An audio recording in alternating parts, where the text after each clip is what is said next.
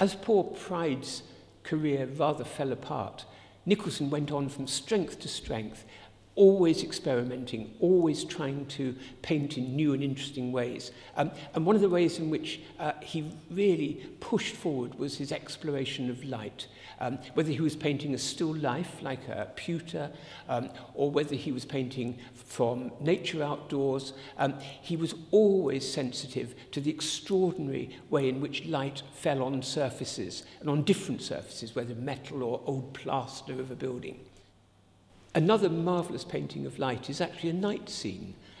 It's one of the great masterpieces in the collection here at Fitzwilliam. It's William Nicholson's painting of Armistice Night.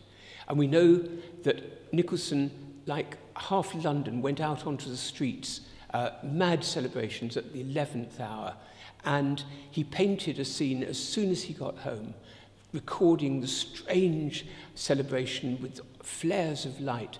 But we know that he didn't actually feel quite so celebratory as many. His son had been killed in the last days of the war, and we see he painted 2 wounded soldiers there as a sort of memento mori in this otherwise wild scene of London celebrating the armistice.